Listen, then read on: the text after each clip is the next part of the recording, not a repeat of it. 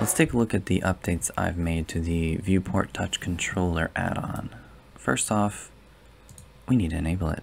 Let's go to Preferences, Add-ons, and turn that on. But look here, we have a few settings. We've got the control zones and viewport options. So let's go ahead and turn this on real quick. If it doesn't show right away, you just need to touch the viewport and that'll trigger refresh.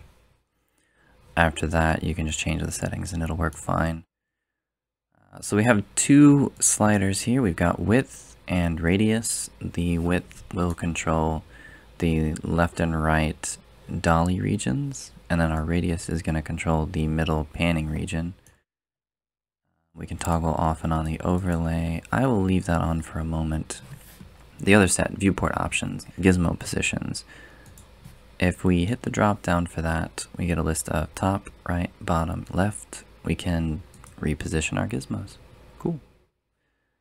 I prefer them on the bottom, but I wanted to give you a choice of where they are for you.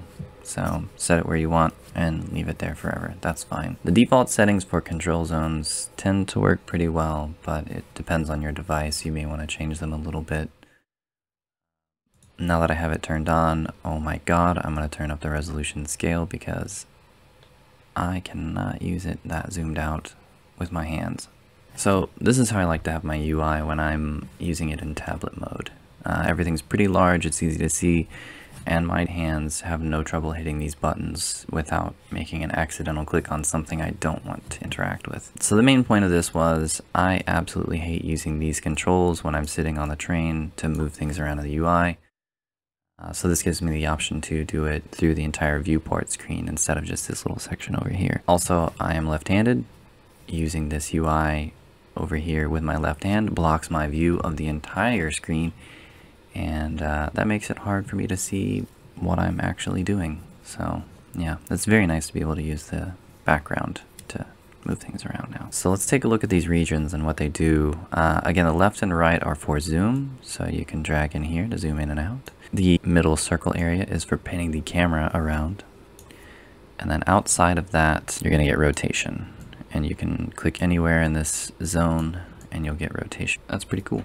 Nice. That's the basic features. Let's go down to the bottom and look at our gizmos. Now I have 7 down here that I find very useful, and I thought it would be important to have these options in view at all times rather than having to root through menus to get to them. First off, in the viewport gizmos dropdown, we can toggle any of these off and on. So if there are some you don't want to have down here, by all means turn them off. If you don't like voxel remesh, hide them. That's fine. Alright. The first one is maximize the viewport area. Obviously this gets rid of all of our properties menus and modifier panels and all that fun stuff. I tend not to be over in this space very often, so I like to get it out of the way whenever I'm not using it. Very handy to have that there. The next one is toggling quad view. I know a lot of people really like quad view for modeling, so hey, cool, I made it easy to get to. All these orthographic views, you'll see that they have access to panning and zooming, but I took out the ability in orthographic view to rotate because, you know, top view, front view, right view, they need to maintain that context. Otherwise, what's the point of having it? The next one is to recenter the object in viewport. Yeah, sometimes I've had issues where, for some reason or another, Blender decides to push my camera way off to the side. And I want to make that easy to get back. So, yeah, I just have this snapping to the 3D cursor. If you get zoomed really far back, it doesn't fix that. So you're going to have to zoom in when you get back centered. And yeah, this is normal. Blender scales your zoom. So zoom in all the way and then you can just back out to a reasonable distance. It's fine. I promise. Nothing's broken, I think. The next gizmo we have is going to toggle your end panel.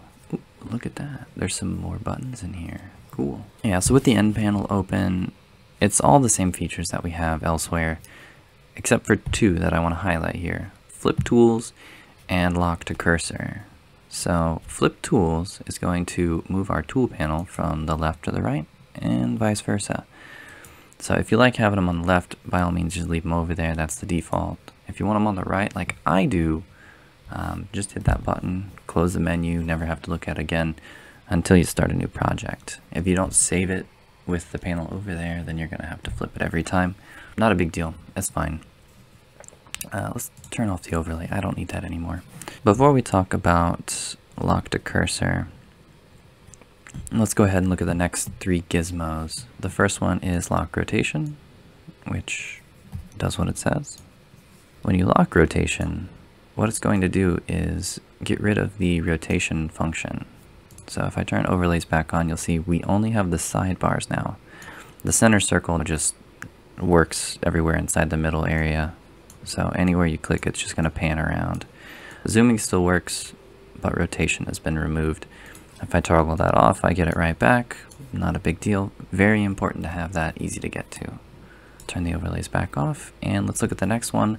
Voxel remesh resolutions right here. Very, very easy to get to. This is really just an issue because I like to have my UI very, very large. And so my remesh controls are way over here off the screen. Also, this slider is trash. I don't have any clue what that number actually translates to. So having the visual control for it is much, much nicer. The next one just activates it. So we can set our resolution much, much higher.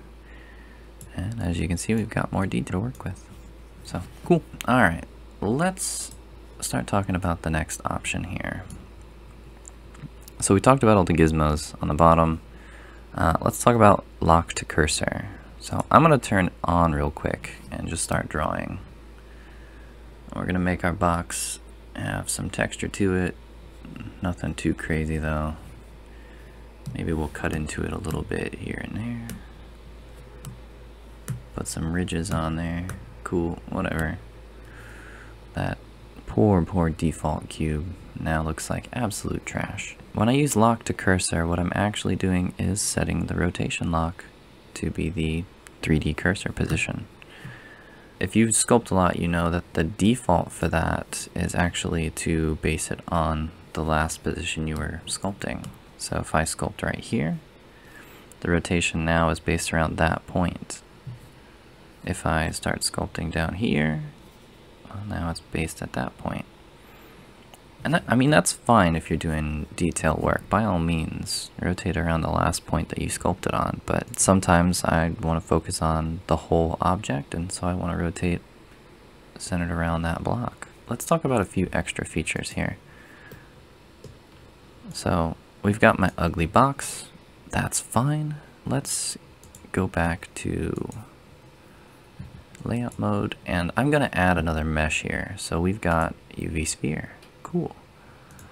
I want to move that UV sphere above my box and go back into sculpt mode. Let's add some geometry to it. Bam.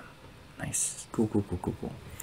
So if I want to, as you can see over here on the side, the sphere is my active sculpt target. So if I go to sculpt, it's fine. I'm adding detail to that. Cool, whatever. I want to sculpt on my box now, but it doesn't work. How do I solve that problem? Just double tap it. Double tap it, and now I'm sculpting on the box. Well, double tap the sphere, and now I'm sculpting back on the sphere. Back on the box again. And yeah, so double tap to change your sculpt target. Very useful. So yeah, those are all the features that I built into the tool. The whole point of the add-on was I wanted to make these features easier to get to so I can work comfortably in tablet mode. As I continue to use it, I'll probably be adding some more features. I'd also like some feedback from you guys if there are more things you think I should add to it. But yeah, cool. Thanks for checking out the video. If you'd like to try it, the link's going to be in the description. And yeah, I will see you in the next one.